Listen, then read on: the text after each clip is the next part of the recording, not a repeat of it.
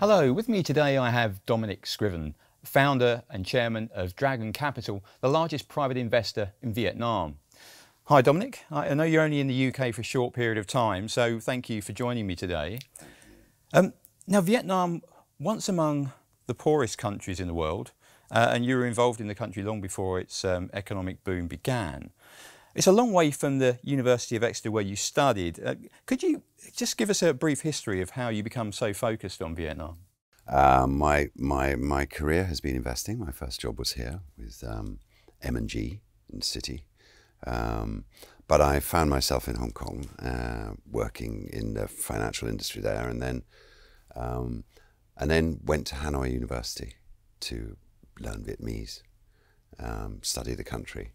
I sort of fell into the job of getting together with some people and starting Dragon Capital in the early 90s.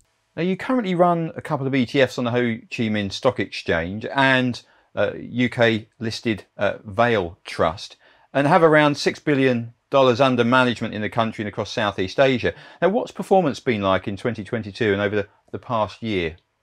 Thank you. Well, you ask a couple of points there. So to be clear, yes, we do run about just over $6 billion, and it's entirely in Vietnam and entirely in the equity market of Vietnam.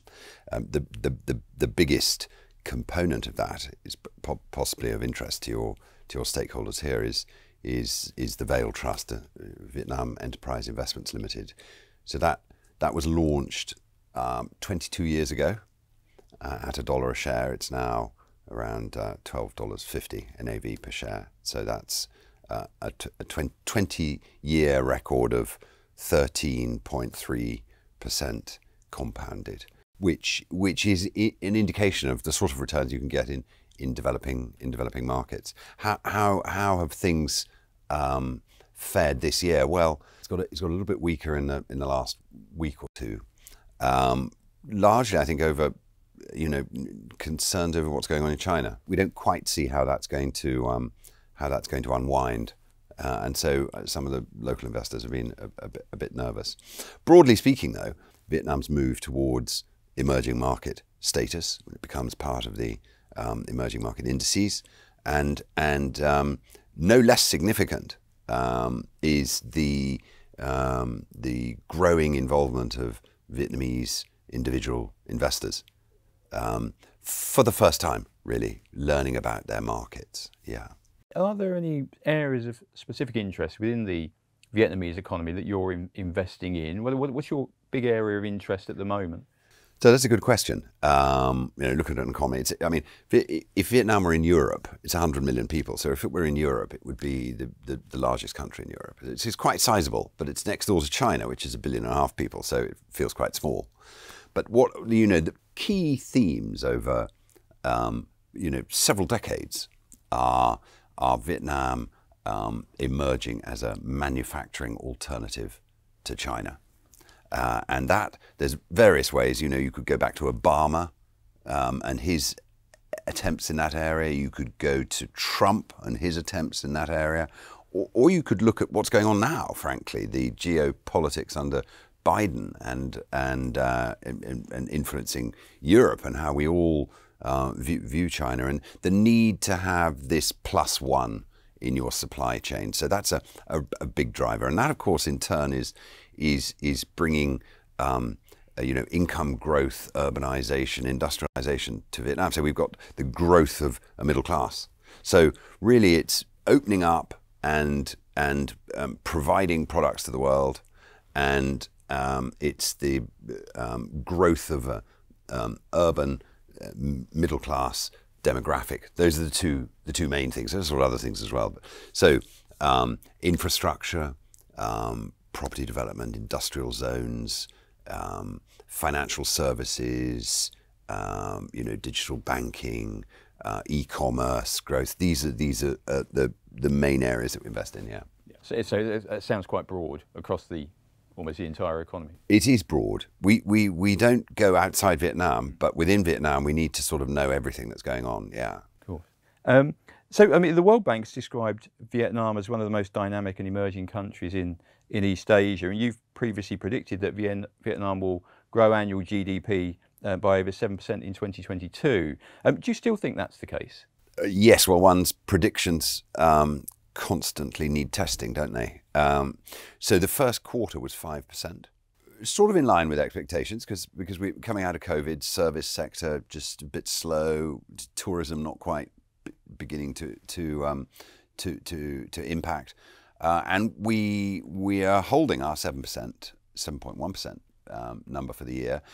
Sort of consensus. I saw JP Morgan came out with something similar yesterday. There is, of course, the possibility that it might actually be higher than that if Vietnam were to kick off on its fiscal program, COVID support program. I mean, frankly, that's not really necessary right now, but it took them a bit of time to get through the process.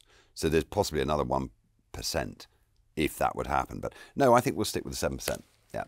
You mentioned a little bit earlier sort of some of the things that are driving the Vietnamese economy at the moment. Is there anything else that you'd like to add to that? I guess the sort of tourism is just coming back into sort of Yeah, tourism, absolutely. I mean, tourism is in Southeast Asia, of course, Thailand is the country that we all know for tourism, and they have, as many tourists as they do have people in 1 year. And so, Thailand's been quite hit, and everybody's looking to see how tourism recovers. But tourism's big in Vietnam. Yeah, it's probably 8% of GDP, and so we are very keen to get that going. But I think if you're asking about,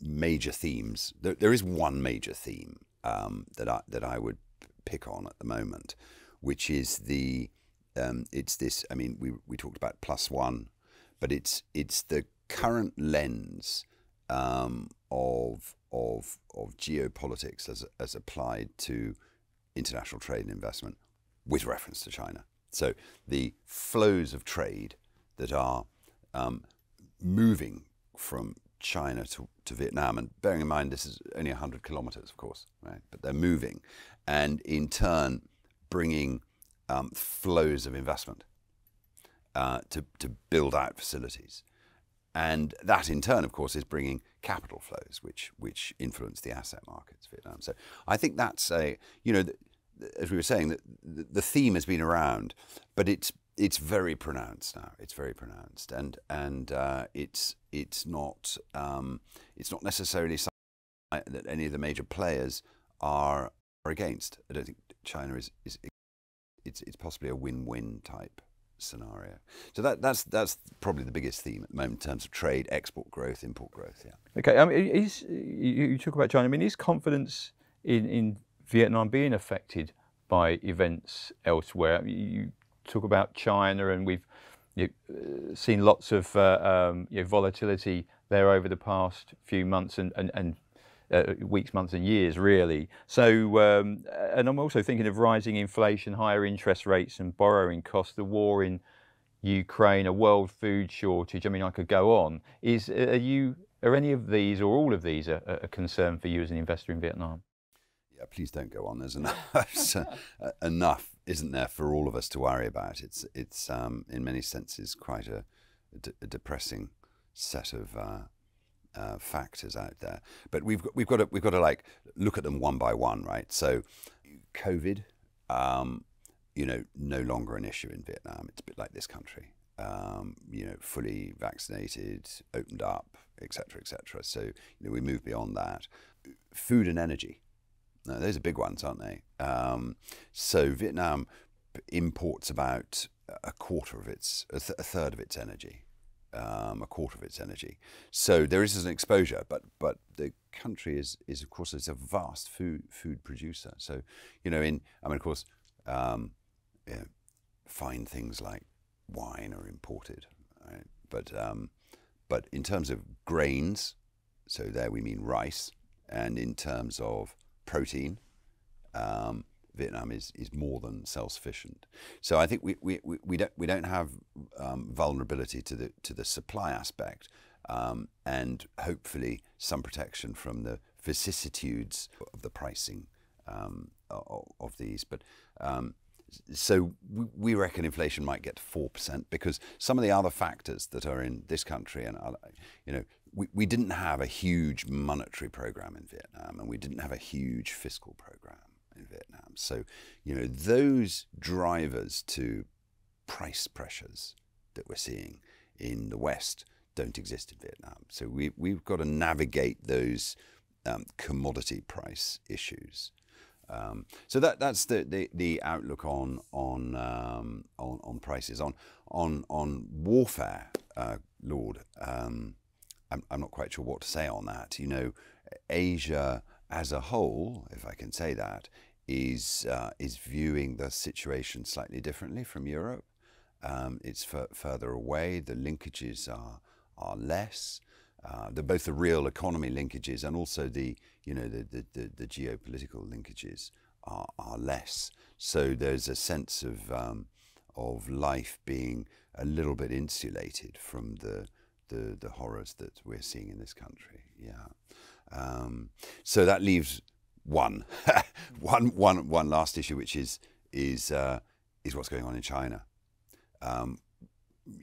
Specifically right now, China trying to manage a zero COVID program.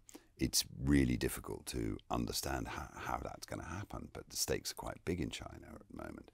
So, we're not seeing anything in terms of border trade flows. We're not seeing anything of immediate concern, strangely, in the Vietnamese numbers. But we've got to keep our eye on that. So I think that's probably where we're going to be focused in terms of risk assessment in the coming months. Staying on with China, I mean, I'm thinking about labour costs and Vietnam's competitiveness with China. China getting more expensive to produce there or to manufacture there. Is that a benefit to Vietnam, or is the cost of manufacturing in Vietnam for overseas companies getting higher now? No, very definitely. I mean, if one talks to manufacturers, they'll of course, they're not like financial investors like us, right? That, if you're going to build a factory, you've got to be pretty damn sure that you're making the right decision. So what do they think about? Well, first of all, probably they think about political stability, and the legal system, and is anyone going to take your factory over? Those are a very severe set of issues. And then you talk about costs, and so that's costs of energy and costs of living and costs of labour. But to the extent that you focus on that, it's fair to focus on that because that's a sort of indicator of everything in the cost bucket. And so Vietnamese costs are not high. No, I think they're maybe 40% or 50% lower than southern China. So what does that mean? The minimum wage per month in Vietnam is about $250 a month per person. So it's not much, right? And therefore we need to reflect, of course, that it's not just the cost. I mean, there's the stability, the cost, and then there's the ease of doing things. Can you bring stuff in the ports and out of the ports, and are people obstructing you doing your business? Across those, Vietnam scores quite high, and I don't say that just because I live in Vietnam. Let's look at some measures. Exports are equivalent to 100% of GDP, and imports are equivalent to 100% of GDP. That's a huge degree of openness of the economy. There's certainly nowhere else in Asia that's open, and that's an indication of the fact that people are, broadly speaking, comfortable with the costs, but with the overall environment. And you get into subjective assessments there about quality. My suit is made in Vietnam. Quality, I think you'll agree. Absolutely. Absolutely. Well, look, I mean, do you have any words of wisdom for viewers wanting exposure to Vietnam? So Vietnam is all we do, so obviously we're a little bit biased, but there's no question that this is an emerging market in the making of substance, of size, with sensible long-term management. These places are not for the short term. You know, I mentioned, you know, our track record, I think, is not a bad one, but it's over 22 years. And so I think, you know, the long term is the thing to think about. Vietnam becoming, you know, one of the most dominant economies in Southeast Asia. That's what we've got to look forward to. Dominic Scriven, founder and chairman of Dragon Capital, thank you very much for joining me today. And thank you for joining us. And you can find more videos from Interactive Investor on our YouTube channel, and be sure to subscribe.